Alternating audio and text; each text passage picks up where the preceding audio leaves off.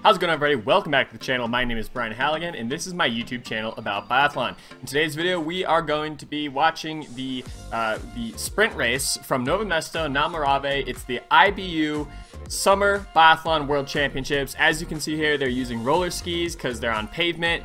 A lot of fun. Let's check it out. Alright, jumping ahead to the first shooting here, we got Marketa Davidova. She is your winner from the super sprint just the day before. Looks like there's a lot better weather out here today as the super sprint was super rainy. A lot of like pouring rain during the race, so go back and watch that video if you haven't already, because it's pretty funky with all the rain. Really good start here from Davidova. If she can shoot clean here, I'm gonna say she's probably the winner. She's looking really solid the last couple years. There's clean shooting from prone, so setting the bar really high. I like to see it. Yeah, like I was saying, she's been looking really strong the last few years, really making a name for herself in the biathlon world. And yeah, I think if she can just keep shooting well, her time is gonna come.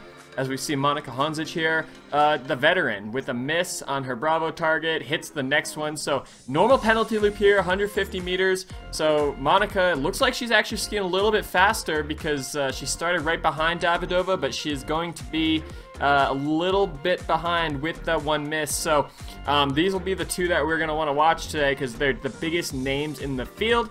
However, we do have some Russians that, you know, always do very well in the summers. So good shooting here from Polona Klemček of Slovenia, sorry.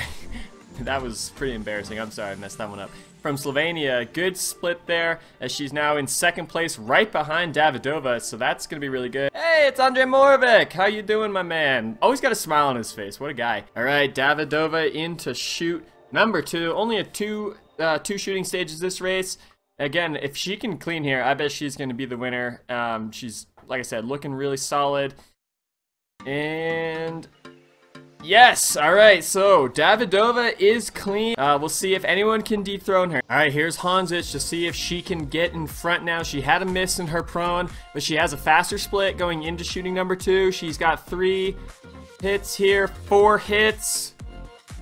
5. Okay, so Hojnsiz is now going to be neck and neck with Davidova, skiing very fast. She has a miss, but she is staying right there with her. We'll see what her split looks like as she goes through the checkpoint here.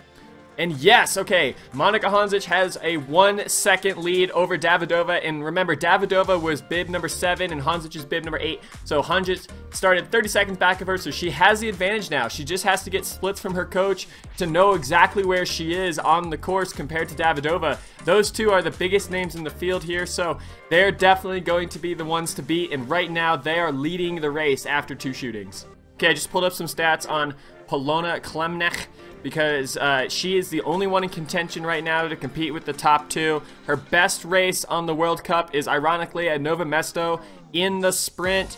She came in 32nd place. So going back to her stats right here, she's a really solid 75% shooter, both prone and standing, 75%. She cleaned her prone. You know, if the stats tell us anything, she's going to have a miss, at least one in the standing. All right, back to Nove Mesto. Polona is in the range now. She is only 6 seconds back of Davidova into shooting number 2, because remember, Davidova is leading after shooting number 2. Hojnsiz only pulled ahead of her after the shooting, and Polona cleans! She just went 0-0 on the day. That's probably one of her best shootings ever. We're gonna have to double check to see if she's ever done that at an elite level race. We gotta get her split here. Okay, just went back real quick and looked it up. Polona has hit all of her targets twice in her career on the World Cup. That race in Nove Mesto where she came in 32nd, and also in the sprint in Ruhpolding back in 2019. She also hit all her targets. All right, here comes Davidova to the finish line. I'm sure she was getting splits. That Hojnsiz is right behind her, so she's got to go as hard as she can. We can see Hojnsiz in the background. Oh man, this is going to be close.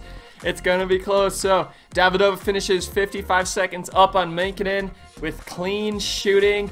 Let's see if Hojnsiz can close the gap. There she comes on the right side of your screen. She's gonna get it. Wow, she put in so much time on that lap. 11 seconds. She just put 10 seconds into Davidova in 1 lap, and she had a miss. She had 1 more miss than Davidova. Crazy good race for Monika Hojnsiz. just super impressive. But now we got to see if Krcmar is going to be able to catch Davidova here. Here comes Krcmar into the final stretch. She's already 10 seconds back of Hojnsiz, so there she goes. She just lost the race against Davidova, but she is going to be well ahead of Suli Mikkonen from Finland. And there you have it, 3rd place. And that is a crazy good race for Polona Krcmar. Only like, I forget what it was, but maybe 10 seconds back of Davidova. Super good result for her. Okay, we have one challenger for the podium right now. We have Marketa Davidova from the RBU. Really interesting. Take a look right underneath her hand. That's where her magazine is. That's pretty cool. If she can clean here, she will be in contention for the podium. And, oh, she's taking her time. Oh, she missed it. I knew she was gonna miss it. Oh no, I dropped my blizz. I gotta use my discount to get a new pair. I can't believe she missed that shot. That was such a... I knew she was gonna miss it right when she had the pause there. I knew it wasn't going down. But so she's gonna be at the penalty loop, and by the time she comes out, I think our podium is going to be set in stone. And yep, after that last lap, Vasileva is now 25 seconds back. Gets out of Julia Zima, so that's good race for her, but not on the podium. But hey, I'm sure she's proud of that. I mean, a top 4 at World Championships is something that you can definitely be proud of. Alright, everybody, before we head on to the men's race, I want to let you know about a little promotion we got going on right now over at enjoywinter.com. Use the promo code Brian Halligan for 10% off your purchase of all the Nordic and biathlon equipment they have over there. That includes Blizz sunglasses like the ones that just fell off of my face. Luckily, I got another pair going on. So head on over to the website, enjoywinter.com, promo code Brian Halligan, 10% off, and it helps the channel. Alright, men's race now, starting off with Florent Claude here. And look at this guy going with the summer kit today. Adam Valchevek here, he was out last year, I think due to COVID, so we didn't see much of him last year, and by the time he did return, his results weren't super spectacular. He's already got 2 misses here, and unfortunately, he is an extremely fast skier. Okay, finally takes corrections after 2 misses. Personally, I would have liked to see him take a correction after 2 misses. Hits his last shot. But yeah, you can just tell he looked a little dejected after that. Florent into shooting number 1. He's got 2 hits so far. There's a miss on Charlie. Hits. And hits. So he had a good split. He was 13 seconds up coming into shooting number 1, but with a miss there, he's probably going to be in like 2nd or 3rd place. Shooting number 2 for Florent. Cleans his target, so he's going to have a big lead, I think, coming out of this one after shooting number 2. He's only bib number 8, so there's a lot of other people in the field that are going to be trying to catch him, but he is setting the bar. Shooting 1-0 is actually not that bad. That's a good shooting, 90%. And, you know, he's skiing pretty well, so he is going to come past the checkpoint here as your current leader, 36 seconds down on Ratna from Finland. So Florent Claude is the standard that athletes are trying to hit now after 2 shootings. All right, Jacob Stravecki, he is 6 seconds down going into shooting number 1, so if he cleans here, I'm sure he will move into 1st place, assuming he's got a decent shooting rhythm going on here. Hits 2 shots to start. Hits 3, that one was a little bit later. Back to his normal pace. Oh, and he misses the last shot. So he's, look at him jump off the mat and get through that penalty loop.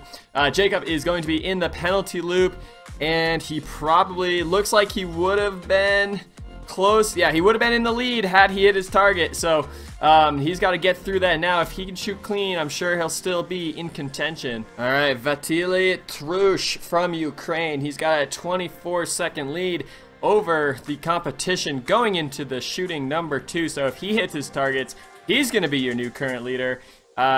Interesting way of loading the magazines there. He was pretty bent over. Hits his 3rd, misses the 4th, and hits his 5th. So with 90% shooting today, it's going to be close for him coming out of the penalty loop. All right, here comes Michal Krcmar. He has a 25-second lead. We did not get to see his prone shooting, but he is going to be your leader into shooting number 2. Remember, this is prior to actually taking shots. So if he can hit his targets, he will be in the lead. And actually at this point, he's got such a good lead, and we know that the other guy, Trush from Ukraine, had a miss, and look at that, 2 seconds back in third place. Here's Krcmar, 4, and oh, he's pausing, he's holding, but he hits it. All right, Krcmar goes clean. He has 30 seconds to get through the checkpoint. Krcmar coming through, 20 seconds up on Cloud. That is going to be a good split with 1 extra hit over Cloud, so I think Krcmar is going to be your leader, but I do believe there's a few people out there who have good shooting, so we'll see if anyone can challenge. And we didn't even see Puchianu.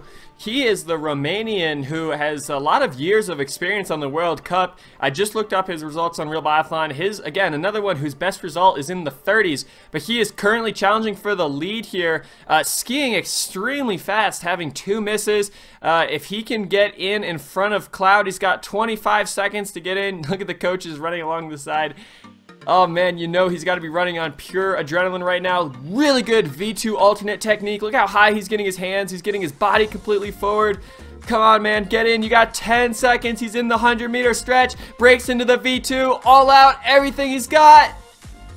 Yes, he's got it. All right, he's able to jump in front of Cloud, but look at Krcmar right behind him. Started 30 seconds behind him and finishes right behind him. So Pinciu had the lead for like a couple seconds, and Krcmar comes flying in to take it. So there's your top 3 right now: Krcmar, Pinciu, and Puchianu, and Florent Cloud dropped down to 3rd. Okay, I want to direct your attention up to bib number 35 in the small picture. Matej Baloga from Slovakia has 3, 4, and 5. Holy smokes, super fast shooting. I couldn't even talk about him. He is currently in the lead coming into shooting number 2, so he is the only one that can challenge right now, and he just shot clean super fast. So let's see if we can get a split off for him. And look below me, Baloga just took the lead after shooting 2, so he's going to be the only one who can challenge for the win here against Krcmar. All right, here comes Baloga into the finish. He's still got 10 seconds. Man, he just lost so much time on that last lap to Krcmar, but he is going to, I think, still be on the podium. He's still under the time, and he's coming into the last 100 meters. Beautiful race here by him, shooting all his targets and skiing fast enough. Here he is coming in, and yeah, he is going to jump into 2nd place. Congrats to Matej here from Slovakia. He is going to jump into 2nd place, and I believe that is going to be your podium, because I don't know anyone else at the moment who can contend against these 3. Alright, that's all for this video, everybody. I really appreciate you guys watching and giving me some feedback in the comments with the like button. And if you like this stuff, hit that subscribe button so you're kept up to date on all the content coming out of this channel. As you know, we have a pursuit race coming up after this sprint race, so hit the subscribe button and you will kept up to date when that video comes out. But until next time, we'll see ya.